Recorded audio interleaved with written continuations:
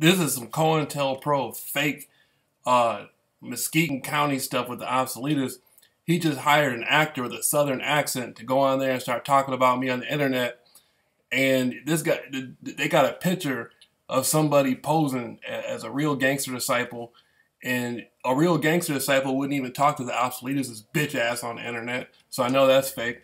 And so this is some KKK, COINTEL, FBI pro stuff. And it's the people who framed me and set me up that are doing that. They're using the gangster disciple, Larry Hoover's organization, right now on the internet.